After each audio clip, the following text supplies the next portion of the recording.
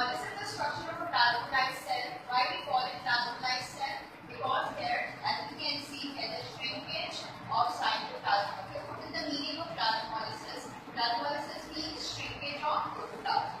Now that means this cell what stays inside this type of solution.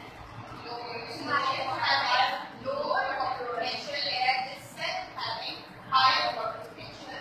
That's why water will move out of the cell through osmosis across partially permeable membrane. Clear? Now, because as the water will move out of the cell, and we know now what is cell membrane. Cell membrane, let's suppose it's a cell membrane. Cell membrane is a structure which bounds the cytoplasm, and then it is bounded by cell wall. So if the cytoplasm is shrink, when the cytoplasm is shrink, then of course cell membrane will come out along with the cytoplasm. That's why this shrinkage will occur, and it is shown in the form of spikes. Clear?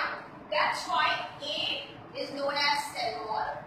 B is again a cell wall, because cell wall is a bilayered structure, whereas C is a cell membrane, because when the shrinkage of the protoplasm occurs, then it comes along with the cytoplasm.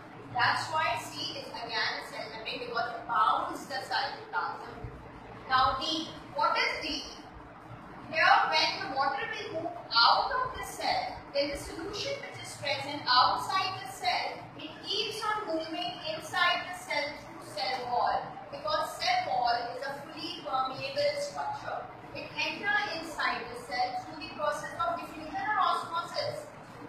Diffusion. Why not osmosis? Because here cell membrane is not involved. Okay?